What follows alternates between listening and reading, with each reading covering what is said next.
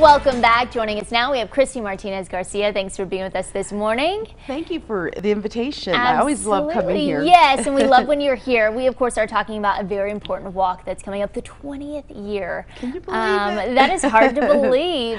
Tell us about it. Well, it's the 20th annual Cesar E. Chavez March, and it's going to be taking place on Saturday, March the 30th. We're getting all ready and whatnot, and we're really excited. This year's theme is The Courage Within Us, which I think is a really cool theme.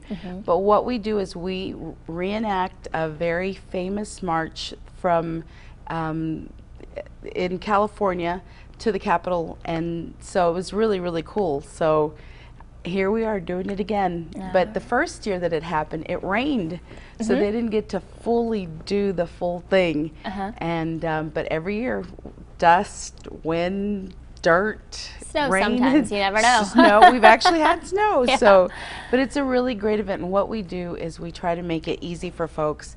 So they drop their car off at Cavazos Middle School. We start shuttle service from 12 to 1 by city bus. They drop you off at the starting point of the walk, and then we all march together. We have signs, we do, we encourage everyone to wear their t-shirts, we fly flags, and it's just like a reenactment, and it's really, really awesome because there's so many young people that participate. Yes, and one of the great things is the educational factor in it all. That's right. Tell us about that and the history behind this. Well, some folks are not familiar with Cesar Chavez, but Cesar Chavez was a great American hero, and what makes him so awesome is, every time your food gets served at your table, you are pretty much pesticide free, but he was very big into making sure that the workers weren't being exposed and that the food was clean food. And so that he really made a lot of efforts in that regard, and for farm workers and just the quality of our produce. All right, so going on next weekend.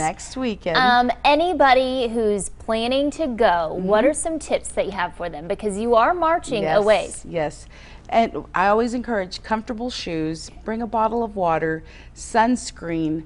You want to bring the family. If you want to have strollers and whatnot, if you're elderly and you want to participate but can't walk, you can ride your car behind us. Okay. So, we want it to be comfortable. We've had even a nursing home come in their little bus.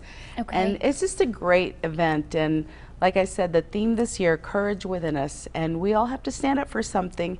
And, Cesar Chavez fasted for 32 days at one time.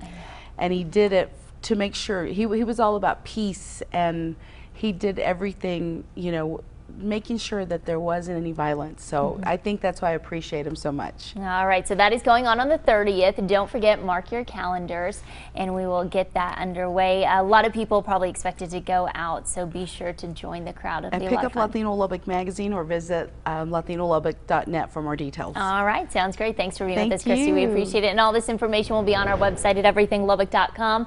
It is